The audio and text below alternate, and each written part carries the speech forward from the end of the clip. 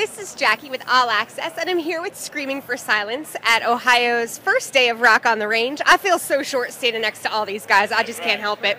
What are some musicians that you grew up listening to? I grew up listening to everything. Johnny Cash, and then I got into rock and roll. George Thorogood and the Destroyers, Metallica, and then into Slipknot and Korn and a little bit of everything. Yeah. Those are some good ones. What about a radio station that was your go-to growing up? Oh, wow. Especially for rock.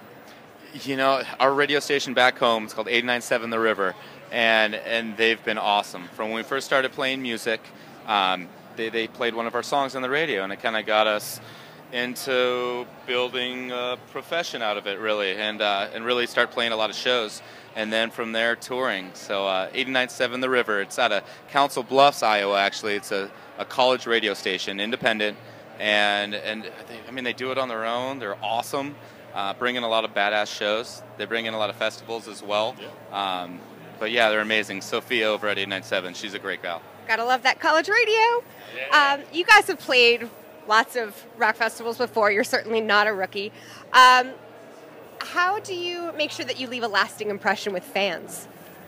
You know, I think it's all about getting the crowd involved into the show. You know, one thing we always take pride in is no matter how many people are there, 5 to 5,000, we're going balls out every single night on stage and trying to get that crowd interaction and to leave that lasting impression for sure. Balls out also leaves the lasting impression. Literally balls out. Or bruising and indentations. Right. Do you prefer... Sorry. Do you prefer festivals or indoor shows? There's nothing like festival to me. It's just the outdoors and just the sun's out and everybody's in for the fun. It's amazing. Sun's out, guns out, balls out. Absolutely. There you go. There's your new band slogan, folks. Sun's out, balls out. New t-shirt. There you go. I want dibs. Speaking of new t-shirts, merch is often a way that bands make extra money. Or any money sometimes. Is there anything unique you guys have available, or did someone come up with something? And I'm glad you asked that question. Absolutely. One of the main ones right now, we have a women's tank.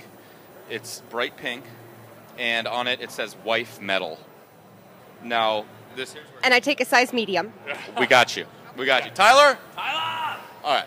Well, this came from, we were over in California recording the album, and it just so happened, if you've heard of the show Workaholics, when we go out there, we're friends with Adam from the show. He's from Omaha, and we're able to actually stay in the house that they film at. And along with Kyle, now lives at the house, one of our good buddies. Kyle, we love you. Walshy. And so we'll stay there, and then we actually, last time we were out there, we got to watch them film the show.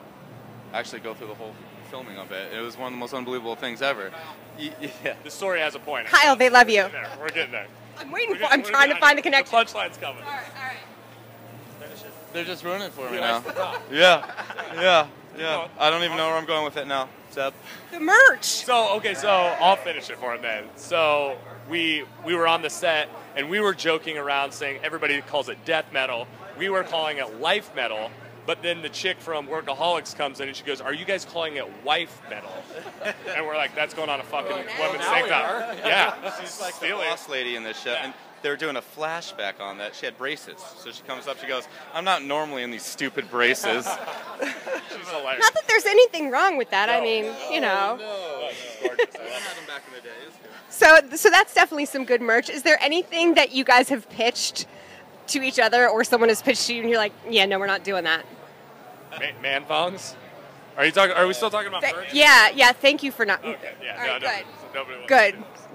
No one wants to see those. It's like the Bruno one where it's like the 2 strips and it just wraps all the way around. Like it's like a one. It's considered a one piece, right? There's enough bad outfits going on outside that nobody needs to see that. People watching is one of the best parts about festivals, isn't it? It's amazing. It's incredible. Yes. It's like you could spend a separate day, listen to music 2 days and watch the strange people. It brings them all out. It does. But something else that brings the crowd out is your latest album, The King is Crowned. Describe that for new listeners. It's full length, 10 songs. We recorded it out in LA all last year. And I think it's amazing. It's top to bottom. It's something different in every song. I think there's something for everybody on the album. So it's the first full length we've done as well. And like we were saying before, it's from the start, with our first single we ever did, really just by ourselves, and then the progression, the evolution of our band, it's really brought us, it's kind of honed in on our sound.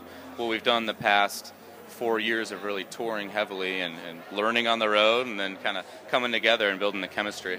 Is there one song that best represents your sound? Oh gosh, we all have our different favorites, absolutely.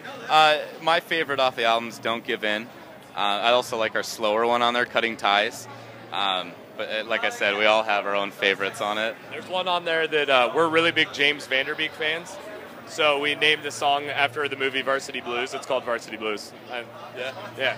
Just admit it that you're really more of a fan of that whipped cream bikini. Yeah, well, you said it. You nailed it. You're right. Busted. So what's up next for you guys after Rock on the Range? We're still touring. We're out. We're playing with Slash next week in Iowa. We got Rocklahoma, Rockfest, and then we're doing our whole West Coast run. We'll be in LA, San Diego, Arizona, just touring behind the album.